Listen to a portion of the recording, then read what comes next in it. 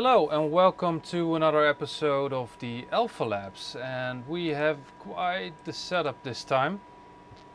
I am trying to demo you the influence of a network on the clock in a streamer, and we tried to do this before and I think we succeeded in that, but I'm going to show you live right now how this actually works. We picked a Volumio Primo streamer. It's a streamer with a DAC, and the DAC is clocked, of course, and I'm gonna measure the clock that actually clocks the DAC. And it's not a bad clock in this streamer. It's around 9 picoseconds, 9 or 10 picoseconds of jitter. It's pretty good if you take into account that we measure with a probe, and the probe runs through a buffer amp or step-up amp that makes from 1 mega ohm 50 ohms.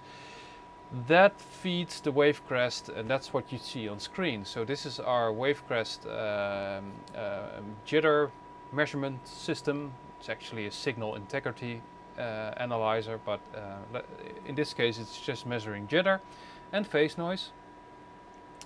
The Primo is fed with its stock power supply, and it's in the AC generator. I'm not going to use it for extra noise this time, but I want to have a clean feed of power into this adapter to make it more honest, so to say.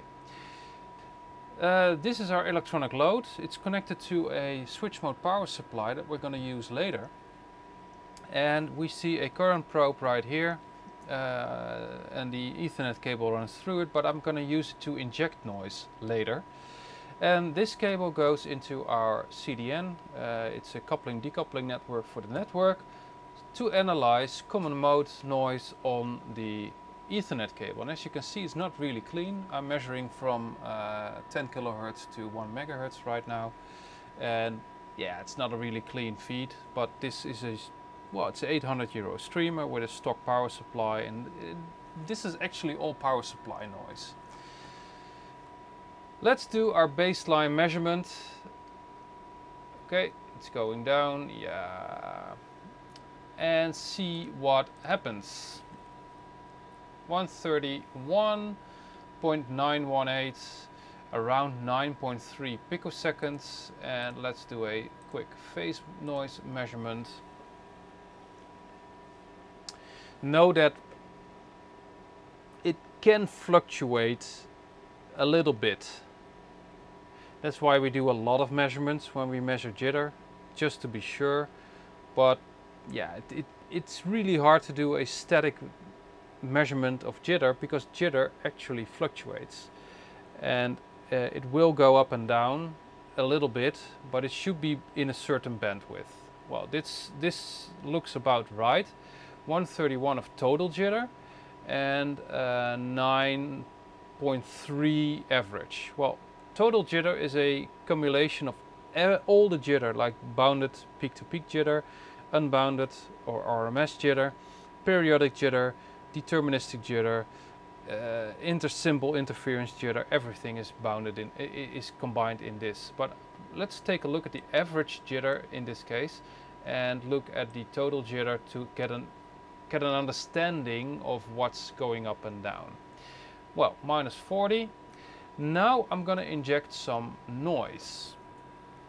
So I'm going to place this adapter next to the cable, and I'm going to load it.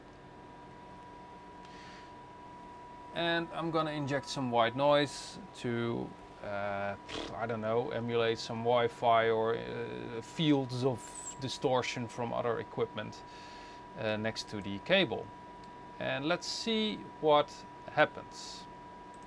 I'm gonna check it out. Whoo! Now it's 150. So we went from 130 something to 150 picoseconds and 10.8 average. So this is just distortion from the power brick and the white noise that I'm injecting with the current probe. So let's see what happens to the phase noise. We were on 140 or something. Sorry, minus 40. Sounds about right. And we can, there are switches that have minus 32. So we went down 8 decibels of phase noise. Lower is better, so this is more up to the 0 reference line. So we went down 8 decibels, and this is not an unrealistic situation because a lot of people use unshielded network cables. That's why we always say please use shielded cable to eliminate this influence. I mean, this is all external noise sources, but I can show you what happens when we attach a bad switch.